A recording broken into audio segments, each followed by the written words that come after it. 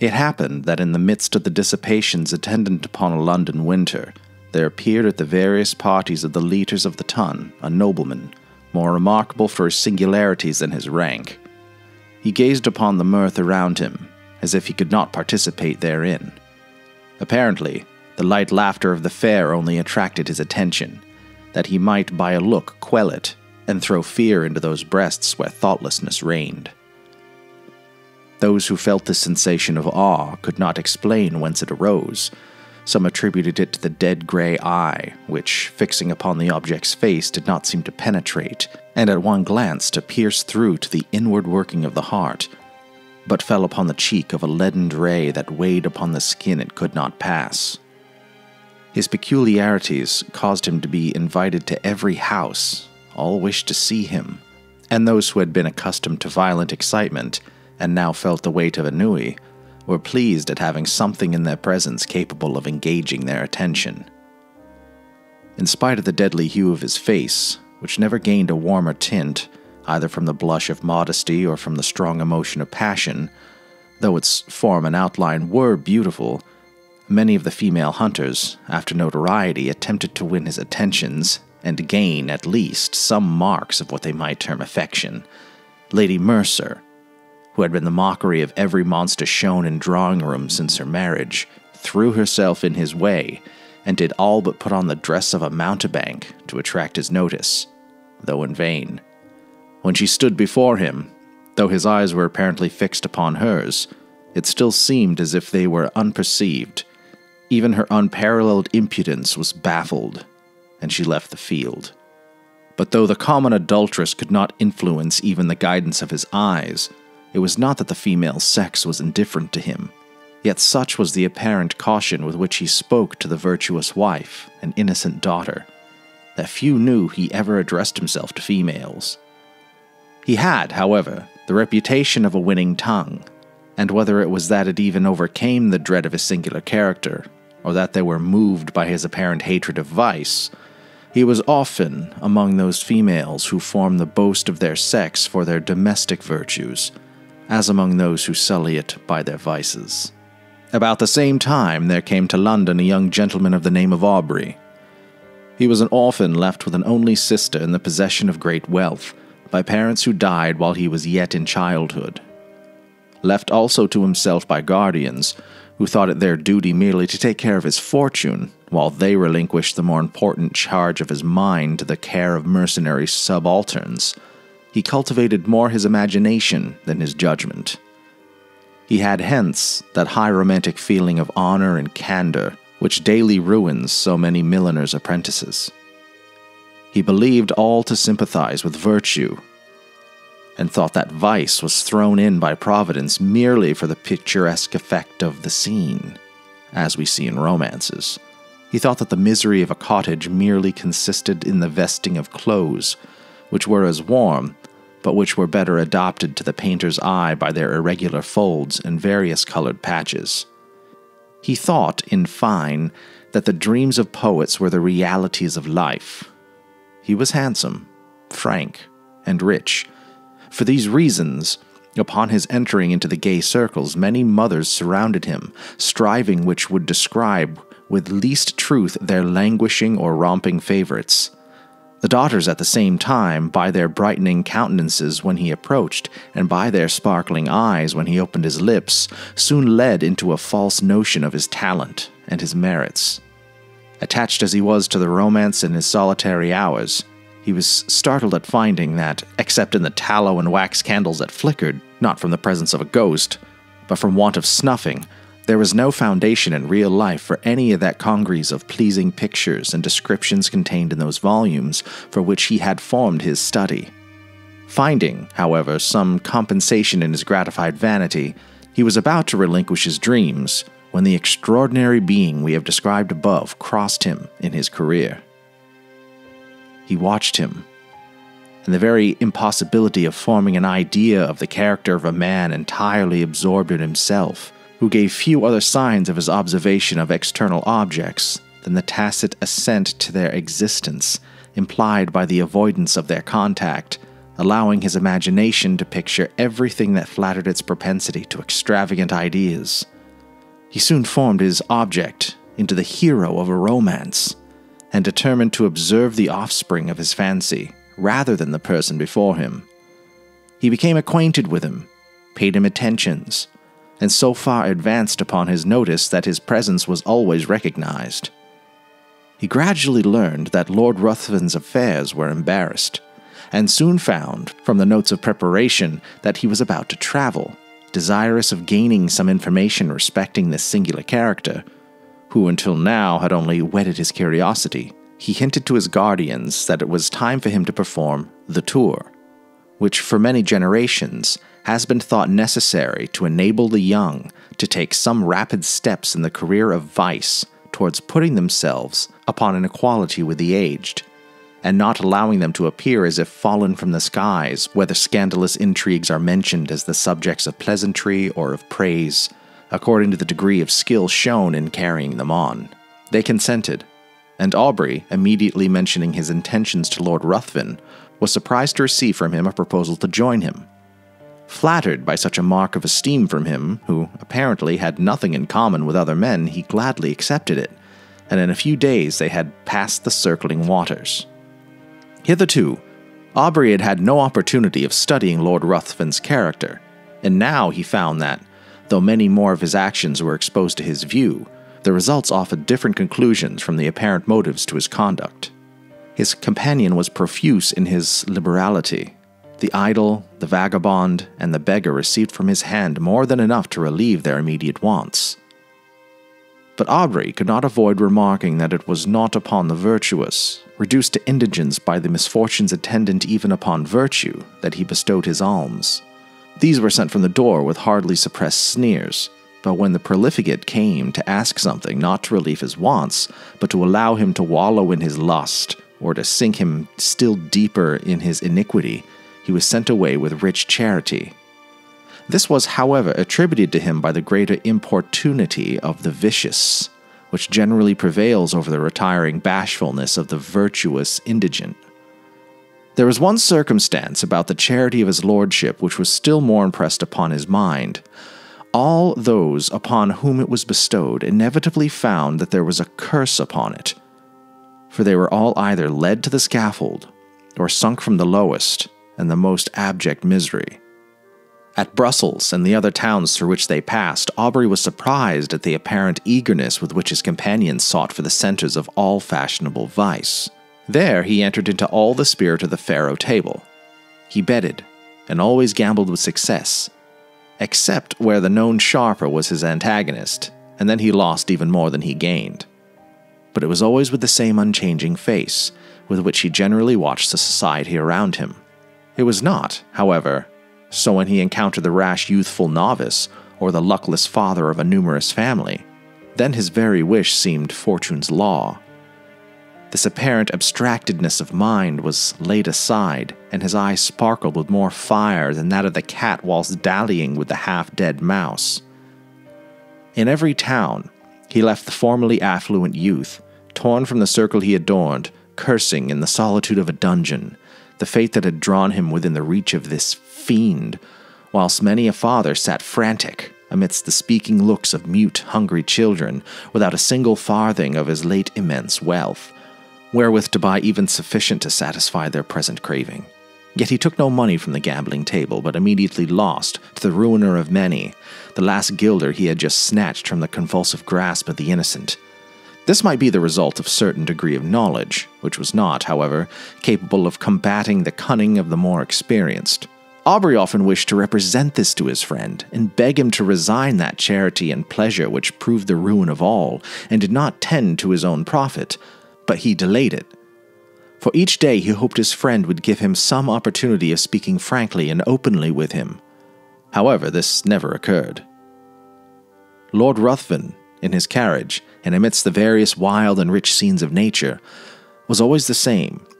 His eye spoke less than his lip, and though Aubrey was near the object of his curiosity, he obtained no greater gratification from it than the constant excitement of vainly wishing to break that mystery, which to his exalted imagination began to assume the appearance of something supernatural. They soon arrived at Rome, and Aubrey, for a time, lost sight of his companion.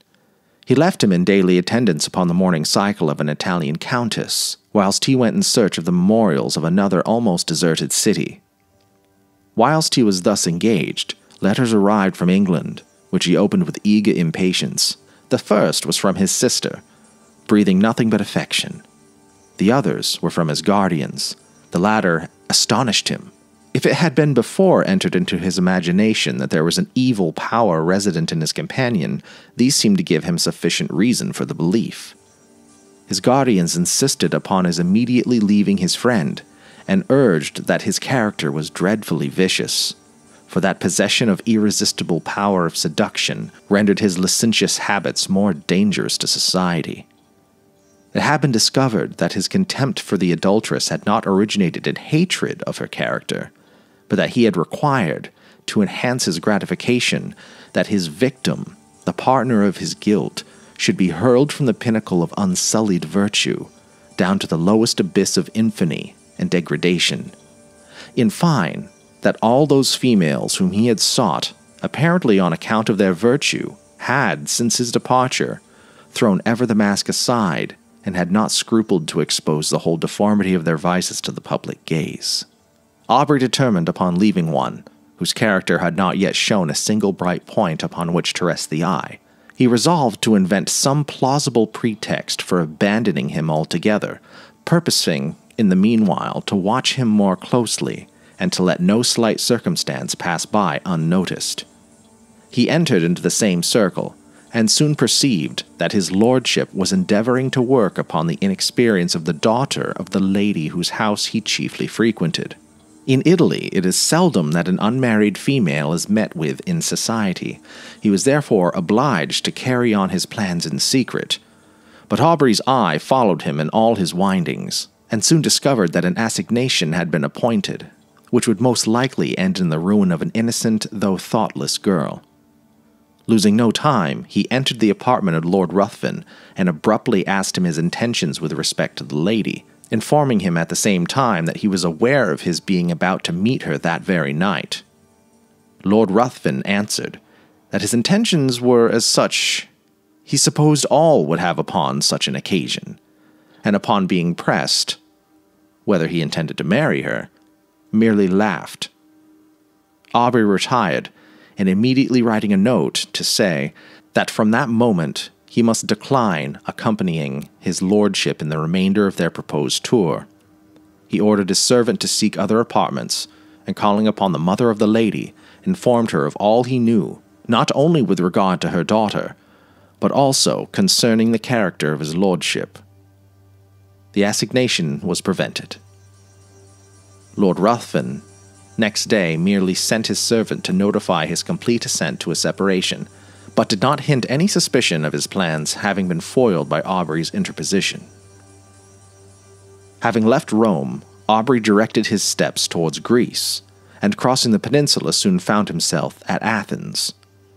He then fixed his residence in the house of a Greek, and soon occupied himself in tracing the faded records of the ancient glory upon monuments that, apparently, ashamed of chronicling the deeds of freemen only before slaves, had hidden themselves beneath the sheltering soil of so many colored lichen. Under the same roof as himself existed a being so beautiful and delicate she might have formed the model for a painter wishing to portrait on canvas the promised hope of the faithful in Mahomet's paradise, save that her eyes spoke too much mind for anyone to think she could belong to those who had no souls. As she danced upon the plain, or tripped along the mountain's side, one would have thought the gazelle, a poor type of her beauties, for who would have exchanged her eye, apparently the eye of animated nature, for that sleepy, luxurious look of the animal suited but for the taste of an epicure. The light step of Lanthe often accompanied Aubrey in his search after antiquities, and often would the unconscious girl, engaged in the pursuit of a cashmere butterfly, show the whole beauty of her form, floating as it were upon the wind to the eager gaze of him, who forgot the letters that he had just deciphered upon an almost effaced tablet in the contemplation of her sylph-like figure. Often would her tresses failing as she flitted around, exhibit in the sun's rays such delicate brilliance and swiftly faded hues, it might well excuse the forgetfulness of the antiquary, who let escape from his mind the very object he had before thought of vital importance to the proper interpretation of a passage in Pausanias. But why attempt to describe charms which all feel, but none can appreciate? It was innocence, youth, and beauty unaffected by the crowding drawing rooms and stifling balls. Whilst he drew those remains of which he wished to preserve a memorial for his future hours, she would stand by and watch the magic effects of his pencil, in tracing the scenes of her native place. She would then describe to him the circling dance upon the open plain, would paint, to him in all its glowing colors of youthful memory, the marriage pomp she remembered viewing in her infancy, and then, turning to subjects that had evidently made a greater impression upon her mind, would tell all the supernatural tales of her nurse. Her eagerness and apparent belief of what she narrated excited the interest even of Aubrey, and often as she told him the tale of the living vampire, who had passed years amidst her friends and dearest ties, forcing every year, by feeding upon the life of a lovely female to prolong his existence for the ensuing months, his blood would run cold, whilst he attempted to laugh her out of such idle and horrible fantasies. But Laith cited to him the names of old men, who had at last detected one living among themselves, after several of their near relatives and children had been found marked with the stamp of the fiend's appetite. And when she found him so incredulous, she begged him to believe her, for it had been remarked that those who dared to question their existence always had some proof given which obliged them, with grief and heartbreak, to confess it was true. She detailed to him the traditional appearance of these monsters, and his horror was increasing. By hearing a pretty accurate description of Lord Ruthven, he, however, still persisted in persuading her that there could be no truth in her fears, though at the same time he wondered at the many coincidences which had all tended to excite a belief in the supernatural power of Lord Ruthven. Aubrey began to attach himself more and more to Laith. Her innocence, so contrasted with all the affected virtues of the women along whom he had sought for his vision of romance, won his heart, and while he ridiculed the idea of a young man of English habits marrying an uneducated Greek girl, still he found himself more and more attached to the almost fairy form before him. He would tear himself at times from her, and forming a plan for some antiquarian research, he would depart, determined not to return until his object was attained. But he always found it impossible to fix his attention upon the ruins around him, whilst in the mind he retained an image that seemed along the rightful possessor of his thoughts. Laith was unconscious of his love, and was ever the same frank, infantile being he had known before. She always seemed apart from him with reluctance, but it was because she had no longer anyone with whom she could visit her favorite haunts, whilst her guardian was occupied in sketching or uncovering some fragment which had yet escaped the destructive hand of time. She had appealed to her parents on the subject of vampires, and they both, with several present, affirmed their existence, pale with horror at the very name. Soon after, Aubrey determined to proceed upon one of his excursions, which was to detain him for a few hours. When they heard the name of the place, they all at once begged him not to return at night, as he must necessarily pass through a wood where no Greek would ever remain, after the day had closed, upon any consideration. They described it as the resort of the vampires and their nocturne orgies, and denounced the most heavy evils as impending upon him who dared to cross their path. Aubrey made light of their representations, and tried to laugh them out of the idea. But when he saw them shudder at his daring thus to mock a superior infernal power, the very name of which apparently made their blood freeze, he was silent. Next morning, Aubrey set off upon his excursion unattended. He was surprised to observe the melancholy face of his host, and was concerned to find that his words, mocking the belief of these horrible fiends, had inspired them with such terror. When he was about to depart, Laith came to the side of his horse, and earnestly begged of him to return ere night allowed the power of these beings to be put into action. He promised. He was, however, so occupied in his research that he did not perceive that daylight would soon end, and that in the horizon there was one of those specks, which, in the warmer climates, so rapidly gathered into a tremendous mass and pour all their rage upon the devoted country. He at last, however, mounted his horse, determined to make up by speed for his delay. But it was too late. Twilight in these southern climates is almost unknown. Immediately sun sets, night begins. And ere he had advanced far, the power of the storm was above. Its echoing thunders had scarcely an interval of rest. Its thick rain forced its way through the canopying foliage, while the blue-forked lightning seemed to fall and radiate at his feet. Suddenly his horse took fright, and he was carried with dreadful rapidity through the entangled forest. The animal at last, through fatigue, stopped, and he found by the glare of lightning that he was in the neighborhood of a hovel that hardly lifted itself from the masses of dead leaves and brushwood which surrounded it. Dismounting, he approached, hoping to find someone to guide him to the town, or at least trusting to obtain shelter from the pelting of the storm. As he approached, the thunders, for a moment silent, allowed him to hear the dreadful shrieks of a woman mingling with the stifled, exultant mockery of a laugh, continued in almost one unbroken sound. He was startled, but roused by the thunder which again rolled over his head. He, with a sudden effort, forced open the door of the hut. He found himself in utter darkness. The sound, however, guided him. He was apparently unperceived, for though he called, still the sound continued, and no notice was taken upon him. He found himself in contact with someone, whom he immediately seized when a voice cried, "Again baffled!" to which a loud laugh succeeded, and he felt himself grappled by one whose strength seemed superhuman. Determined to sell his life as dearly as he could, he struggled, but it was in vain. He was lifted from his feet and hurled with enormous force against the ground. His enemy threw himself upon him, and kneeling upon his breast had placed his hands upon his throat, when the glare of many torches penetrating through the hole that gave light in the day disturbed him. He instantly rose, and, leaving his prey, rushed through the door, and in a moment of crashing of the branches, as he broke through the wood, was no longer heard. The storm was now still, and Aubrey, incapable of moving, was soon heard by those without. They entered. The light of their torches fell upon the mud walls and the thatch loaded on every individual strand with heavy flakes of soot.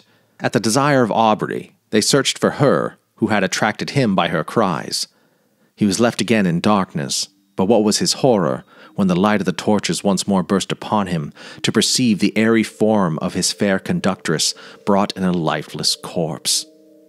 He shut his eyes, hoping that it was but a vision arising from his disturbed imagination, but he again saw the same form when he unclosed them, stretched by his side. There was no color upon her cheek, not even upon her lip, yet there was a stillness about her face that seemed almost as attached as the life that once dwelt there. Upon her neck and breast was blood, and upon her throat were the marks of teeth having opened the vein. To this the men pointed, crying, simultaneously struck with horror, "A vampire! A vampire!" A litter was quickly formed, and Aubrey was laid by the side of her whom had lately been to him the object of so many bright and fairy visions, now fallen with the flower of life that had died within her. He knew not what his thoughts were. His mind was benumbed and seemed to shun reflection and take refuge in vacancy. He held almost unconsciously in his hand a naked dagger of a particular construction, which had been found in the hut. They were soon met by different parties, who had been engaged in the search of her whom a mother had missed. Their lamentable cries, as they approached the city, forewarned by the parents of some dreadful catastrophe. To describe their grief would be impossible, but when they ascertained the cause of their child's death, they looked at Aubrey and pointed to the corpse. They were inconsolable. Both died broken-hearted. Aubrey, being put to bed, was seized with a most violent fever, and was often delirious. In these intervals he would call upon Lord Ruthven, and upon Lathe. By some unaccountable combination, he seemed to beg of his former companion to spare the being he loved. At other times he would imprecate maledictions upon his head, and curse him as her destroyer. Lord Ruthven chanced at this time to arrive at Athens, and from whatever motive, upon hearing of the state of Aubrey, immediately placed himself in the same house, and became his constant attendant. When the latter recovered from his delirium, he was horrified and startled at the sight of him whose image he had now combined with that of a vampire, but Lord Ruthven, by his kind words, implying almost repentance for the fault that had caused their separation, and still more of the attention, anxiety, and care which he showed, soon reconciled him to his presence. His lordship seemed quite changed. He no longer appeared that apathetic being who had so astonished Aubrey, but as soon as his convalescence began to be rapid, he again gradually retired into the same state of mind, and Aubrey perceived no difference from the former man, except that at times he was surprised to meet his gaze fixed intently upon him, with a smile of malicious exultation playing upon his lips. He knew not why, but this smile haunted him. During the last stage of the invalid's recovery, Lord Ruthven was apparently engaged in watching the tideless waves raised by the cooling breeze, or in marking the progress of those orbs, circling, like our world, the moveless sun. Indeed, he appeared to wish to avoid the eyes of all. Aubrey's mind, by this shock, was much weakened, and that elasticity of spirit which had once so distinguished him now seemed to have fled forever. He was now as much of a lover of solitude and silence as Lord Ruthven, but much as he wished for solitude, his mind could not find it in the neighborhood of Athens. If he sought it amidst the ruins he had formerly frequented, Lethe's form stood by his side. If he sought quest in the woods, her light step would appear wandering amidst the underwood, in quest of the modest Violet, then suddenly turning round, would show to his wild imagination her pale face and wounded throat, with a meek smile upon her lips. He determined to fly scenes, every feature of which created such bitter associations in his mind. He proposed to Lord Ruthven, to whom he held himself bound by the tender care he had taken of him during his illness, that they should visit those parts of Greece neither had yet seen. They traveled in every direction, and sought every spot to which a recollection could be attached. But though they thus hastened from place to place, they yet seemed not to heed what they gazed upon. They heard much of robbers, but they gradually began to slight these reports, which they imagined were only the inventions of individuals, whose interest it was to excite the generosity of those whom they defended from pretended dangers. In consequence of thus neglecting the advice of the inhabitants, on one occasion they traveled with only a few guards, more to serve them as guides than as a defense.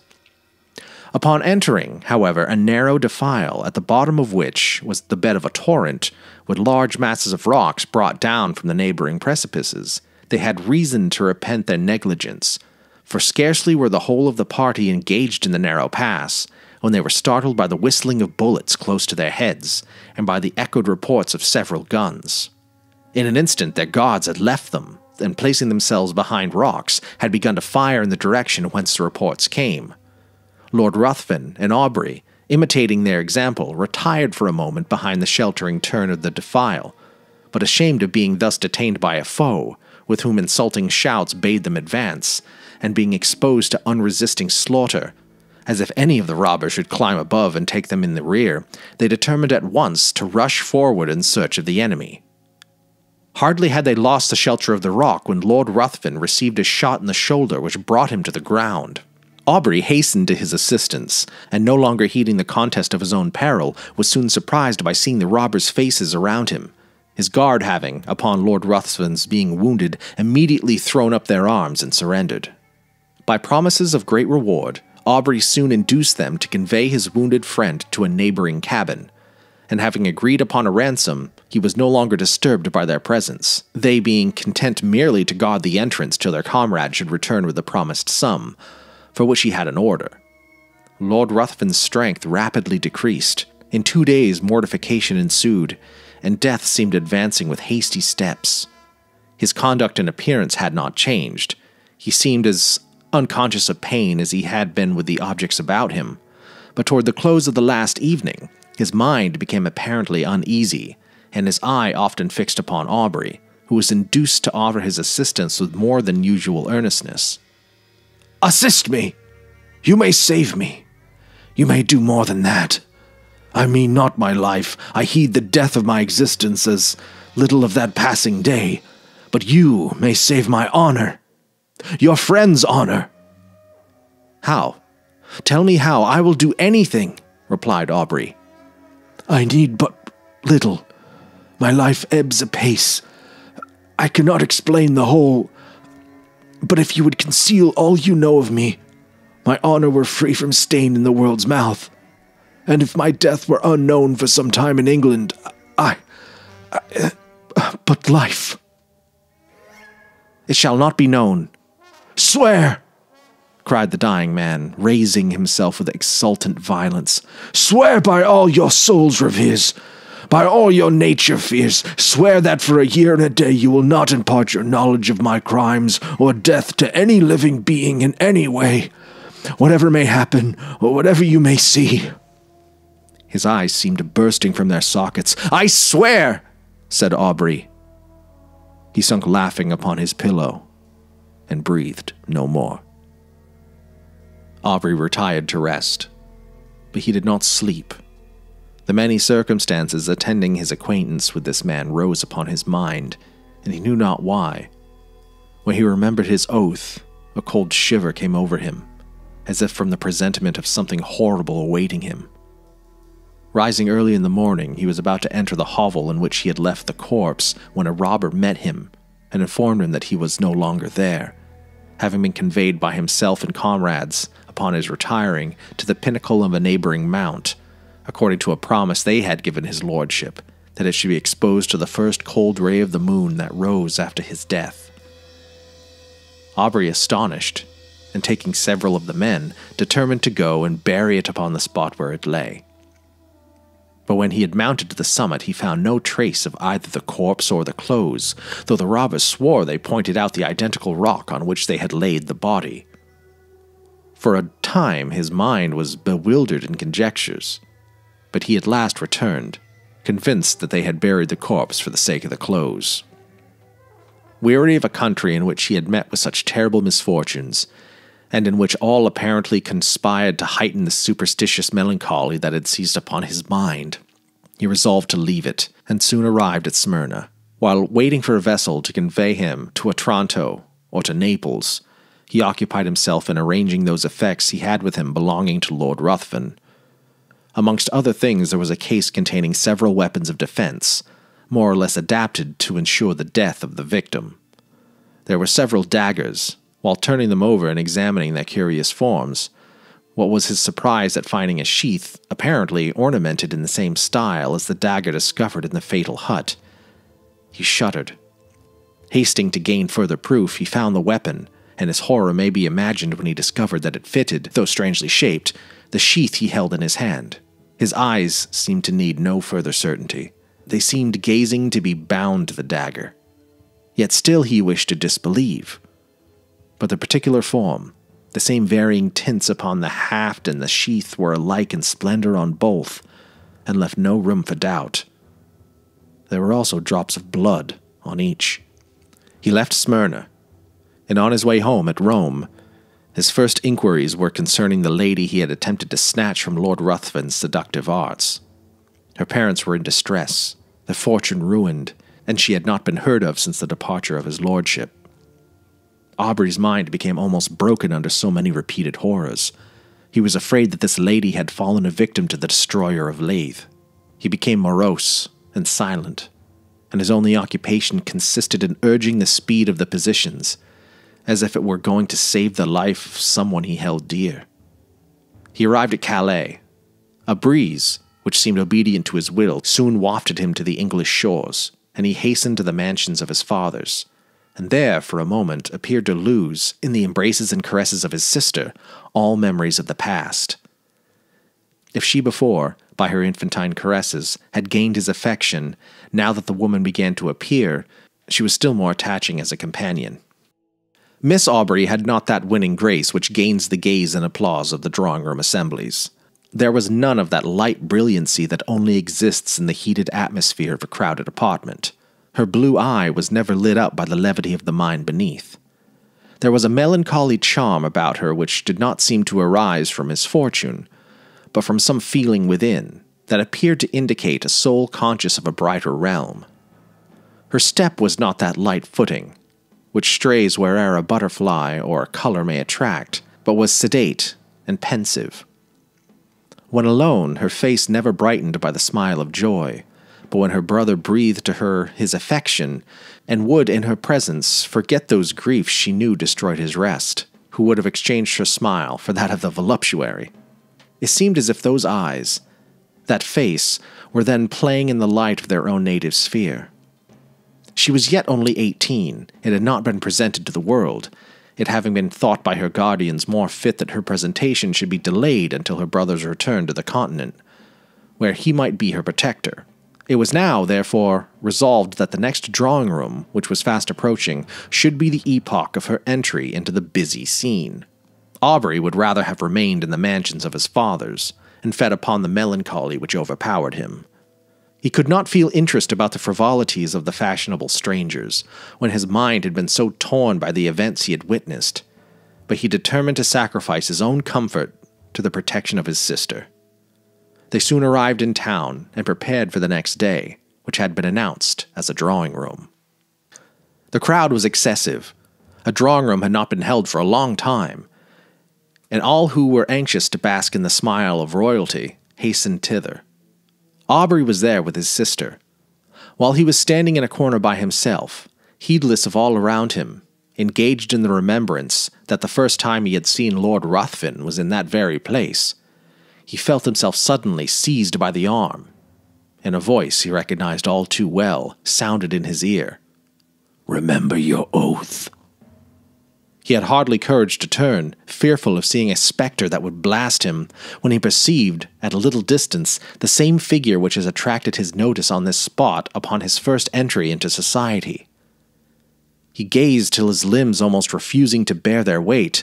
He was obliged to take the arm of a friend, and forcing a passage through to the crowd, he threw himself into his carriage and was driven home. He paced the room with hurried steps, and fixed his hands upon his head, as if he were afraid his thoughts were bursting from his brain. Lord Ruthven, again before him. Circumstances starting up in dreadful array. The dagger, his oath. He roused himself. He could not believe it possible. The dead rise again. He thought his imagination had conjured up the image his mind was resting upon. It was impossible that it could be real. He determined, therefore, to go again into society, for though he attempted to ask concerning Lord Ruthven, the name hung upon his lips, and he could not succeed in gaining information. He went a few nights after, with his sister, to the assembly of a near relation. Leaving upon her own protection of a matron, he retired into a recess, and there gave himself up to his own devouring thoughts. Perceiving, at last, that many were leaving, he roused himself and entered another room, found his sister surrounded by several, apparently in earnest conversation. He attempted to pass and get near her, when one, whom he requested to move, turned around and revealed to him those features he most abhorred. He sprang forward, seized his sister's arm, and with hurried steps forced her towards the street. At the door he found himself impeded by the crowd of servants who were waiting for their lords. And while he engaged in passing them, he again heard that voice whisper close to him, "Remember your oath." He did not dare turn, but, hurrying his sister, soon reached home. Aubrey became almost distracted. If before his mind had been absorbed by one subject, how much more completely was it engrossed now that the certainty of the monsters living again pressed upon his thoughts. His sister's attentions were now unheeded, and it was in vain that she entreated him to explain to her what had caused his abrupt conduct. He only uttered a few words, and those terrified her. The more he thought, the more he was bewildered. His oath startled him. Was he then to allow this monster to roam, bearing ruin upon his breath, amidst all he held dear, and not avert its progress? His very sister might have been touched by him. But even if he were to break his oath and disclose his suspicions, who would believe him? He thought of employing his own hand to free the world from such a wretch, but death, he remembered, had already been mocked. For days he remained in this state, shut up in his room, He saw no one, and ate only when his sister came, who, with eyes streaming with tears, besought him for her sake to support nature. At last, no longer capable of bearing stillness and solitude, he left his house, roamed from street to street, anxious to fly that image which haunted him. His dress became neglected, and he wandered, as often exposed to the noonday sun as to the midnight damps. He was no longer to be recognized. At first he returned with the evening to the house, but at last he laid him down to rest wherever fatigue overtook him. His sister, anxious for his safety, employed people to follow him, but they were soon distanced by him who fled from a pursuer swifter than any, from thought. His conduct, however, suddenly changed. Struck with the idea that he left by his absence the whole world of his friends, with a fiend amongst them, of whose presence they were unconscious, he determined to enter again into society and watch him closely, anxious to forewarn, in spite of his oath, all whom Lord Ruthven approached with intimacy. But when he entered into a room, his haggard and suspicious look was so striking, his inward shuddering so visible, that his sister was at last obliged to beg of him to abstain from seeking, for her sake, a society which affected him so strongly. When, however, remonstrance proved unavailing, the guardians thought proper to interpose, and, fearing that his mind had become alienated, they thought it high time to resume again that trust which had been before imposed upon them by Aubrey's parents. Desirous of saving him from the injuries and suffering he had daily encountered in his wanderings, and of preventing him from exposing to the general eye those marks of what they considered folly, they engaged a physician to reside in his house and take constant care of him. He hardly appeared to notice it, so completely was his mind absorbed by one terrible subject. His incoherence became at last so great that he was confined to his chamber. There he would often lie for days, incapable of being roused. He became so emaciated his eyes had attained a glassy luster. The only sign of affection and recollection remaining displayed itself upon the entry of his sister. Then he would sometimes start, and, seizing her hands, with looks that severely afflicted her, he would desire her not to touch him. "Oh, do not touch him. If your love for me is aught, do not go near him." When, however, she inquired to whom he referenced, his only answer was, "True, true." And again he sank into a state, whence not even she could rouse him. This lasted many months. Gradually, however, as the year was passing, his incoherences became less frequent, and his mind threw off a portion of its gloom, whilst his guardians observed that several times in the day he would count upon his fingers a definite number and then smile. The time had nearly elapsed, when upon the last day of the year one of his guardians, entering his room, began to converse with his physician upon the melancholy circumstance of Aubrey being in so awful a situation, when his sister was going next day to be married. Instantly, Aubrey's attention was attracted. He asked anxiously to whom. Glad of this mark of returning intellect, of which they feared he had been deprived, they mentioned the name of the Earl of Marsden. Thinking this was a young earl whom he had met in society, Aubrey seemed pleased, and astonished them still more by expressing his intent to be present at the nuptials, and desiring to see his sister. They answered not, but in a few minutes his sister was with him. He was apparently again capable of being affected by the influence of her lovely smile, for he pressed her to his breast and kissed her cheek, wet with tears, flowing at the thought of her brother being once more alive to the feelings of affection. He began to speak with all his wonted warmth, and to congratulate her upon her marriage with a person so distinguished for rank and every accomplishment, when he suddenly perceived a locket upon her breast. Opening it, what was his surprise at beholding the features of the monster who had so long influenced his life. He seized the portrait in a paroxysm of rage and trampled it underfoot. Upon her asking him why he destroyed thus the resemblance of her future husband, he looked as if he did not understand her. Then, seizing her hands and gazing on her with a frantic expression of countenance, he bade her swear that she would never wed this monster, for he... But he could not advance. It seemed as if his voice again bade him remember his oath. He turned suddenly round, thinking Lord Ruthven was near him but saw no one. In the meantime, the guardians and physician, who had heard the whole and thought this was but a return of his disorder, entered and, forcing him from Miss Aubrey, desired her to leave him. He fell upon his knees to them. He implored, he begged of them to delay, but for one day. They, attributing this to the insanity they imagined had taken possession of his mind, endeavored to pacify him, and retired. Lord Ruthven had called the morning after the drawing room, and had been refused with everyone else. When he heard of Aubrey's ill health, he readily understood himself to be the cause of it. But when he learned that he was deemed insane, his exultation and pleasure could hardly be concealed from those among whom he had gained this information. He hastened to the house of his former companion, and by constant attendance, and the pretense of great affection for the brother and interest in this fate, he gradually won the ear of Miss Aubrey. Who could resist his power? His tongue had dangers and toils to recount, could speak of himself as an individual having no sympathy with any being on the crowded earth, save for her with whom he addressed himself, could tell how, since he knew her, his existence had begun to seem worthy of preservation, if it were merely that he might listen to her soothing accents.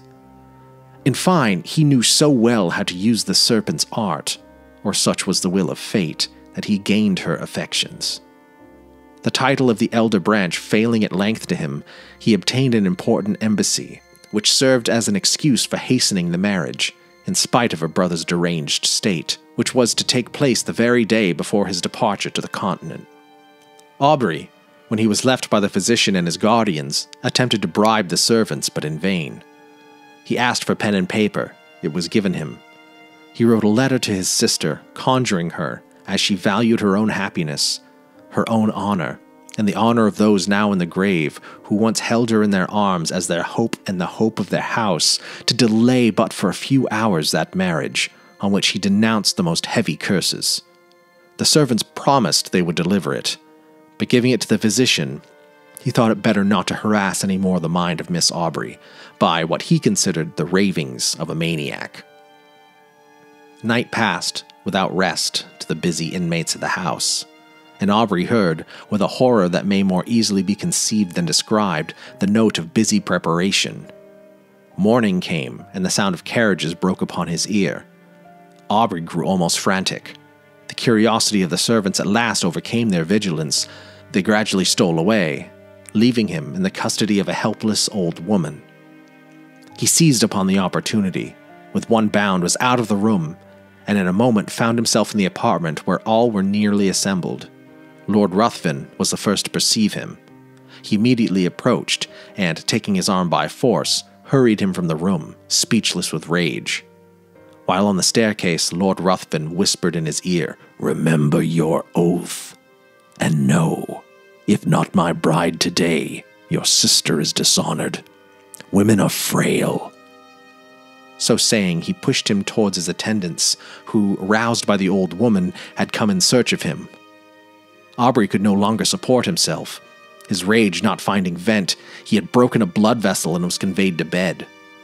This was not mentioned to his sister, who was not present when he entered, as the physician was afraid of agitating her. The marriage was solemnized, and the bride and bridegroom left London. Aubrey's weakness increased. The effusion of blood produced symptoms of the near approach of death. He desired his sister's guardians might be called, and when the midnight hour had struck, he relayed composedly what the reader has perused. He died immediately after. The guardians hastened to protect Miss Aubrey, but when they arrived, it was too late. Lord Ruthven had disappeared, and Aubrey's sister had glutted the thirst of a vampire. The end.